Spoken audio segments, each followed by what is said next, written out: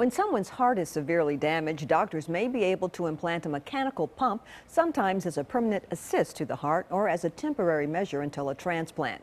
Now, for the first time in the United States, experts are testing a new device designed to eliminate one of the bigger risks. George Mac McAllister is a novice beekeeper and loves keeping up his small family farm. It almost all came to a screeching halt. It was just a struggle to do things, even the simplest things. 5 years ago, Mac suffered 2 massive heart attacks, and doctors told him he had congestive heart failure. He would need a transplant to survive.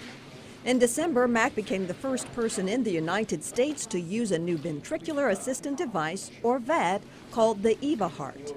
It is a continuous flow VAD, which means that blood constantly enters the pump and is continuously pushed out into the circulation.